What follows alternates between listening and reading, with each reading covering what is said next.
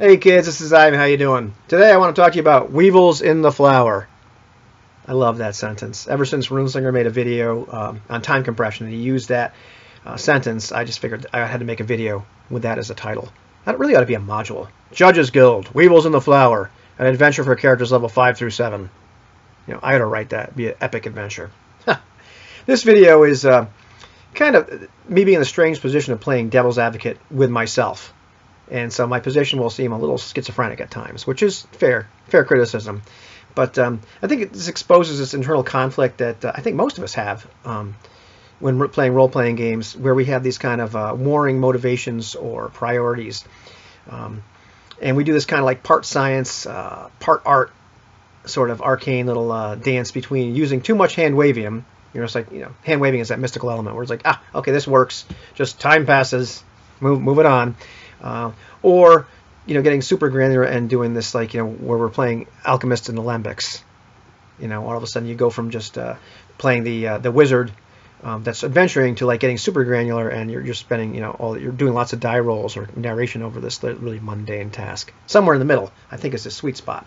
You're figuring out just where to be granular and where to narrate over scenes which could have ended badly or much differently or just been plain old tedious and boring. It takes some time, and so I think we find that there's certain interesting events or moments that we want to role play or roll dice for, and there's other ones that we want to gloss over. Sometimes we fast forward not only over like mundane events, maybe like we ignore 3 months of travel to move on to a different part of the story, like the cool part. But sometimes we fast forward over significant events, and sometimes these things are mechanically significant, like a chance of failure. But also there's other times that they're significant in terms of like character advancement or improvement. Perhaps we play scenarios that are separated by years, where the characters become more experienced, but we as players never actually experience that journey through gameplay. So we have this separation between the characters and the players.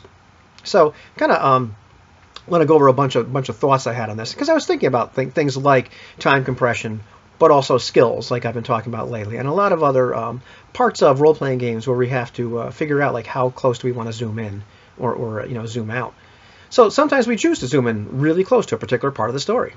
That's something of interest. But sometimes we choose to zoom out and handle a large group of actions by one broad one. So a good example of this would be something like survival and hunting. Most games have a skill like that somewhere, where okay, you've got this one character that has that skill, and what they're going to do is that every day they're going to roll a survival roll to hunt for themselves and the rest of the people that they're with. And if you really think about it, this is like dozens of actions that could either succeed or fail. But we're just going to make this one global roll and kind of move on.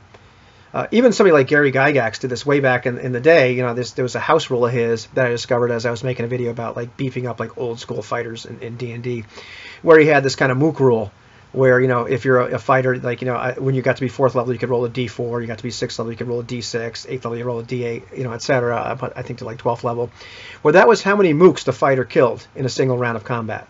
No attack rolls needed, no hit points, forget all the math.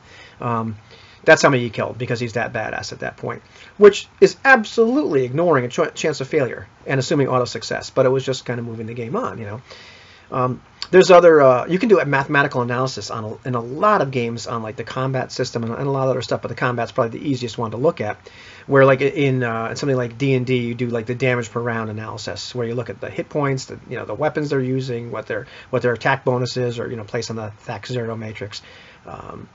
All that kind of stuff, armor class, and you can tell like, okay, there's a 20% chance of this guy winning, and 80% chance of this guy winning. Something like Advanced Fighting Fantasy, really easy to do that sort of mathematical exercise. There's even like mass combat. There are mass combat systems. I have one that's called like Original Edition Delta, where it takes the guys actually running through a computer, figured out exactly what the results would be when all these trolls and all these dwarves and blah blah blah fight each other, and you can make it a couple die rolls. And I think even, like BCMI had a system in their book where it was ridiculous, like, what kind of army it was. Hundreds, thousands of people involved, one die roll, okay, 35% chance your army wins. But it's plausible. You can gloss over a whole bunch of stuff. We can pull way back if we want to. So statistically, we can reduce a lot of things just to one die roll when it comes right down to it. Do you really want to? Depends. Depends on the situation. Do you want to take the average or not take the average? How granular do you want to get? it's all the same. Like, even my OSR algorithm of generating auto success via something like stats or class or level or all that kind of junk that I've talked about. My broadly skilled characters that I like so much. Okay, you have a 15 intelligence. Okay, you notice all this stuff that the other people don't notice. Or you have a 13 dexterity. Of course, you get across this slippery plank, between these two buildings. I for whatever reason, I like that slippery plank example. Not sure how many times I really actually use that, but it seems to work for me in these videos. But sometimes we choose to ignore a broad span of time or a whole bunch of actions because they're freaking boring. We want to focus on the good parts while assuming that our characters make it through the rough spots and all that tedium. Some of these moments just aren't interesting or suitably dramatic. The Weevils and the Flour. I don't find that all that interesting. And we have, a lot of times we can boil down adventuring or whatever you're doing in a game to the place of interest, which could be a physical place, the dungeon, this, or it could be like a scenario, an interaction between two or other, or many characters, a whole chain of events, whatever it is. So that kind of covers a whole bunch of stuff. The place of interest, they'll call it the temple. But you can look at like what we do in a typical game, whether this is one session or several sessions, really kind of classic. Especially how a lot of us, our journey in playing, where we first just started out at the place of interest, like Runeslinger mentions in his time compression video. And then we get to the point where you can divide into like, okay, the journey there, the place of interest, and the journey home. And we start to do things like role play the journey there. And, what kind of interesting stuff happens as we're getting to whatever the place or situation of interest is. Then, of course, we role play the heck out of the situation of interest. Then there's a journey home. And sometimes we decide, well, okay, we're going to gloss over that. And sometimes it's because it's boring, and sometimes it's because I don't want to risk somebody taking all this nifty loot, or, man, we made it this far. It would be a shame to lose now, like in real life. And, of course, when he gave that example, the first thing I think of is, of course, The Hobbit. Because that book is all about the journey there, and then they're at the Lonely Mountain, the stuff that happens there, and then he gets home in 2 pages. Well, however many pages it is. And, of course, he has his trusty wizard with him that's going to not leave him this time, but still, stuff happened.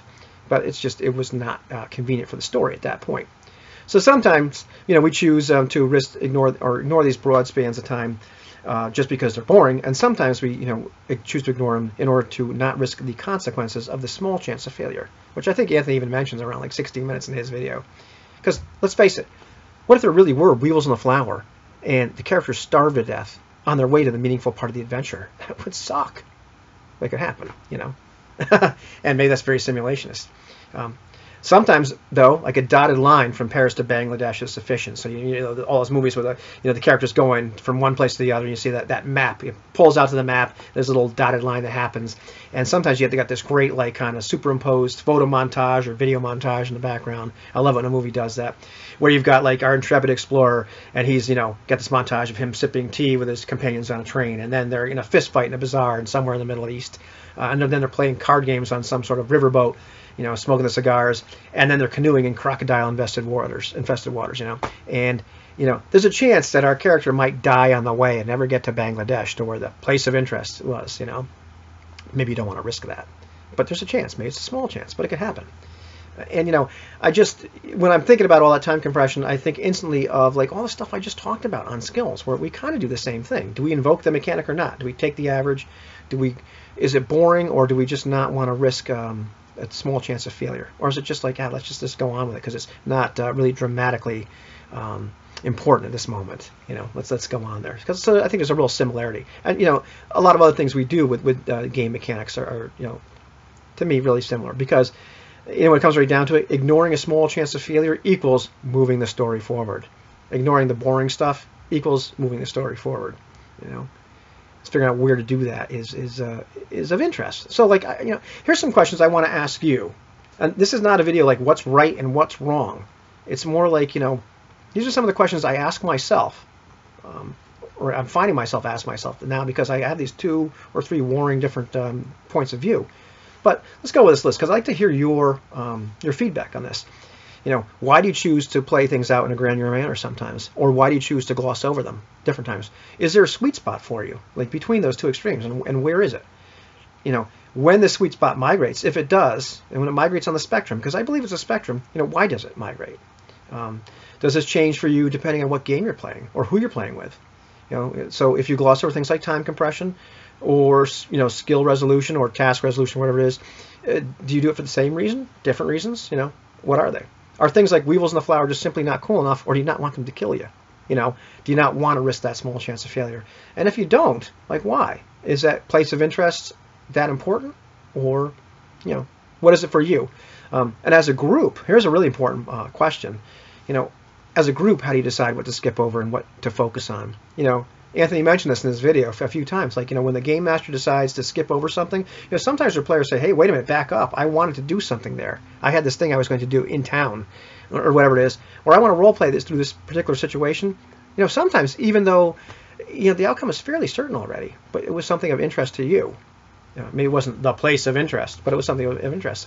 You know, so sometimes we have to learn to come to consensus, and this is important, not just you know, game master and player, but sometimes, you know, the players together.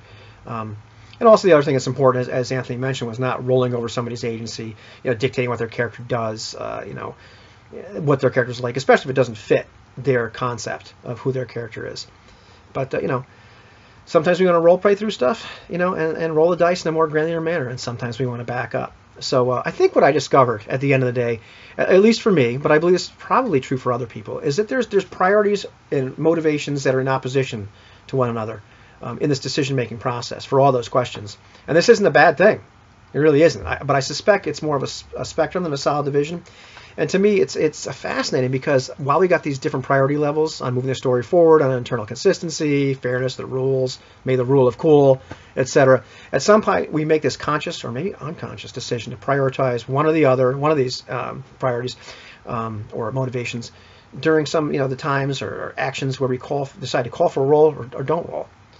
So I'd like to hear from, you know, for the people watching this, like, what is your thought process? Have you ever thought about it? You know, what's your internal conflict, or, you know, your algorithm? Because I think we all kind of have this algorithm in our heads. And I probably left some parts out, but like maybe you want to use the mechanic that's in the game. You want the skills and abilities that you've invested in your character to have real meaning and not just be kind of like just written down on a piece of paper, not really mean anything.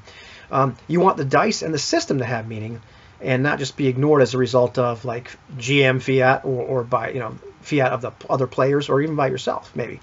Maybe you want things to be internally consistent in the game world. Maybe you want things to be fair. You don't want things to be arbitrary. You want to have real chances of success and failure. However, there are certain parts of the story that you find interesting, and other parts you kind of just want to take for granted.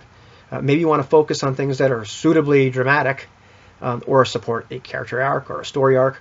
Maybe you just want to do cool stuff and be cinematic, you know, be a musketeer.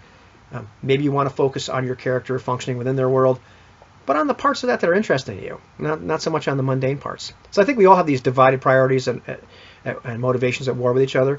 But I think in a lot of cases we're not even aware like how we make these decisions. It's kind of like by feel. And I believe it's not only influenced by our own motives for playing the games, but also like on who we gamed with in the past, you know, and what they did. You know, and I suspect you know, no people just don't know like how much of an influence those other people had.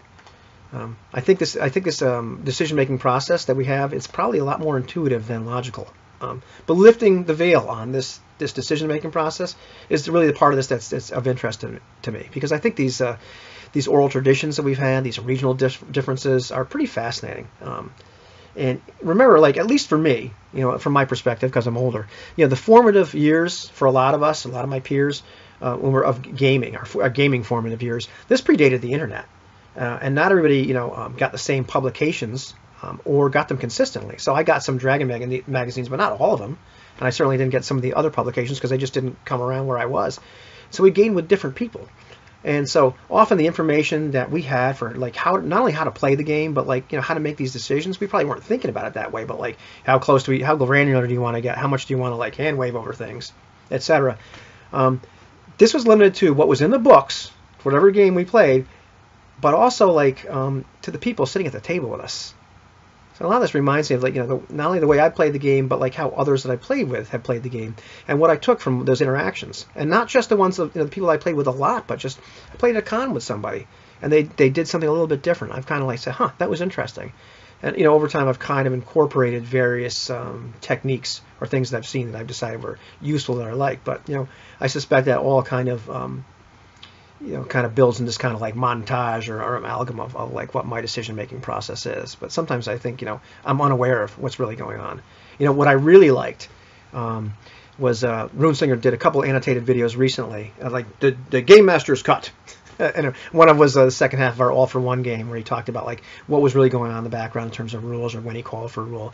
But one was probably even more interesting was he did on Edge of the Empire. And so he plays with Andre, and they play this one shot, and he talks about a lot of things that are going on as this little narrative, like, he talks about a lot, he exposes a lot of things, like including like when he chooses to invoke a mechanic, when he chooses to kind of hold back a little bit, when there's a little bit of fuzziness between like the narrative structure is, and what his rationale and thought patterns are. I really like stuff like that. So I'd like to hear from you. What have does any of this make sense to you? And what is your thought process been in all these things? Do you move around the spectrum a little bit, or do you pretty much stick to your guns? And or does it does it depend on what games you're playing and who you're gaming with? Kind of like to hear your opinion on this, because it is kind of a weird subject where I'm playing devil's advocate with myself about Weevils in the Flour. Are they important? Could they kill you? Who cares about the Weevils? Let's just keep moving forward. Move the story forward. What do you think?